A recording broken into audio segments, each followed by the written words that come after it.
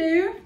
So today I'm going to be sowing some seeds for you. Some of the women have asked on the forum meeting for garden related videos, so I'm going to try my best to do a good little video for you on sowing seeds. We're trying to do it as cheap as possible, to be honest with you, so you're not spending out loads of money. People are wanting to redo the pots in the garden. You might have already you sowed your seeds indoors and got them out in the garden. You might have been lucky and they've survived, but with the weather we're having at the minute, there's still quite a lot of frost, so we need to try and keep them indoors for as long as we can, well watered, in the warm, ready for when planting out. So I'm just going to do like a basic sowing seeds with you. I've bought this packet from one of the shops, one of the garden cheaper like DIY shops. I think that cost me $1.49, and it's got a mixture of quite a few different ones. So we've got lobelia, busy lizzies, some of them I can't even pronounce, marigold. There they are, all different little packets. The good thing about these seeds is it actually tells you on the back when you should be sowing, you know, when they germinate, when they're ready to, you can either separate them and put them into bigger pots and then, you know, keep them going that way, or once they are ready, you can put them straight into the ground, which is why today I'm using egg cartons. These are great because once you have sowed your seeds and then they're ready to go out in the garden, you can sort of just rip through the middle and across there, and they can be planted straight into the garden because they're biodegradable, so they'll basically just rot within your soil and it won't do your plant any harm and it won't do your garden any harm too. So first of all, the basic things we need are your seeds, yeah, something to sow your seeds in, so we're using these. So if I just show you now, we've got just an egg box, yeah. So what I'm going to do is I'm just going to separate it down, just here in the middle.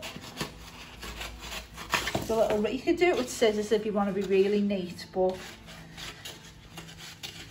you could even leave that on and actually write down what seeds are in there if you wanted to sort of remember which is which. But to be honest with you, a lot of these are just bedding plants that are going to be going out in our community garden at the back.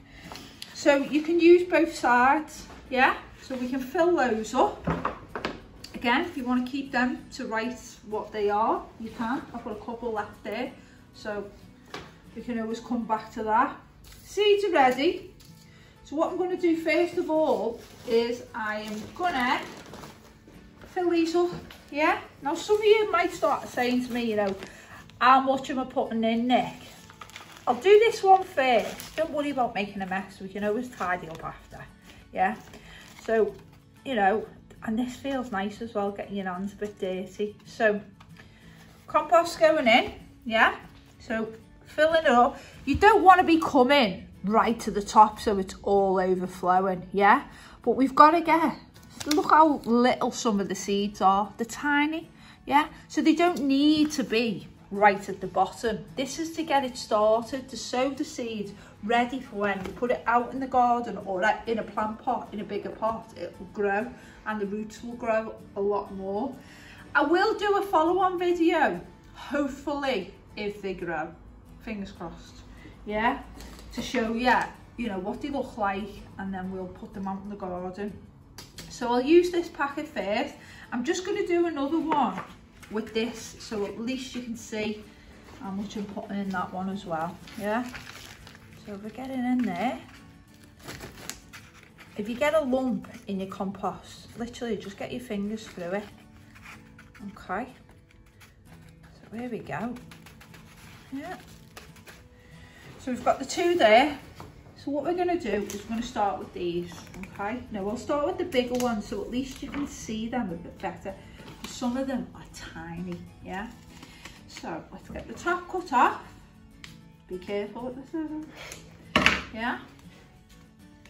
Now I always find it better when I'm doing the seeds to put them in my hand so I know what I'm doing and where I'm going. So we put them in there like that. Yeah, can you want to have a little look at them?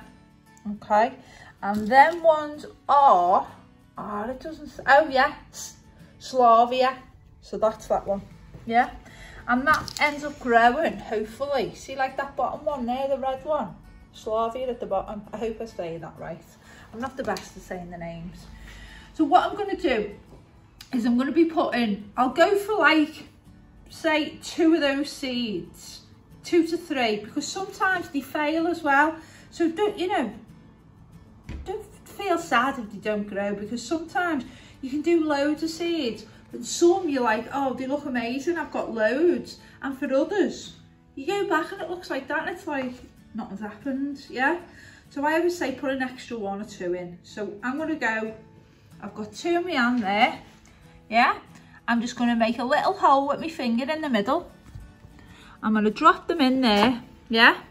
Now what I'm gonna do is, as you close it over and pinch it down, just move to the next one, yeah? So if you want to, you can do your holes first. Now, where are we? Another 2 in there. Close it over, pinch it down, and we go to that one there. Okay. Should have done one of them videos, shouldn't I? And here's one I've done earlier, but obviously I haven't. Couple in there. And I'm in. That one there. Couple in there. You'll have to, if you do them, send us some pictures. Yeah? And show me how yours are getting on.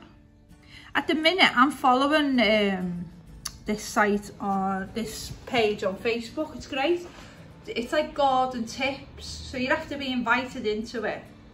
And it's a dead positive thing. I've been watching. Loads of people are putting up, you know, you've got people who have never done gardening before. I mean, I don't proclaim to be like a major gardener, but I try my best. Sometimes it works out, sometimes it doesn't.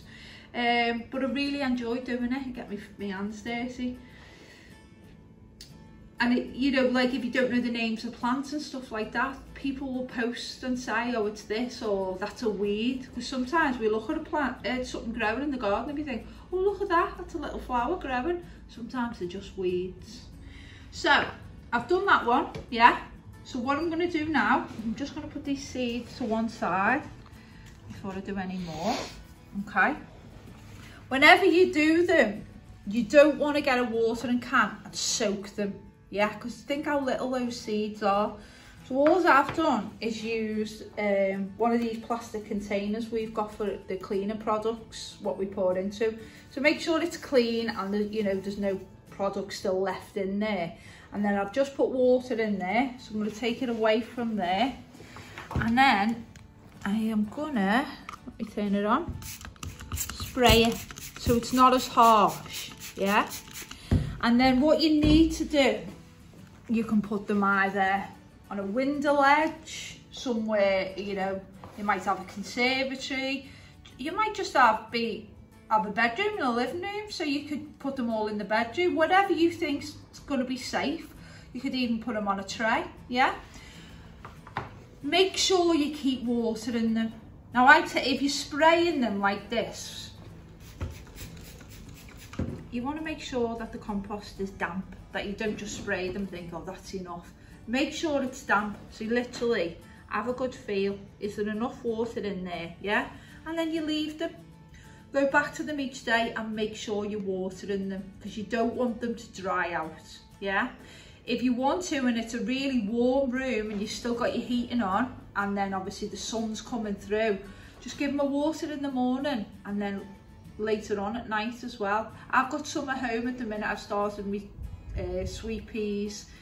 So what I've been doing with them, again, started off like this, but my back room's really warm, so I am watering mine twice a day. But you know what, just have a feel. They don't need to be drenched.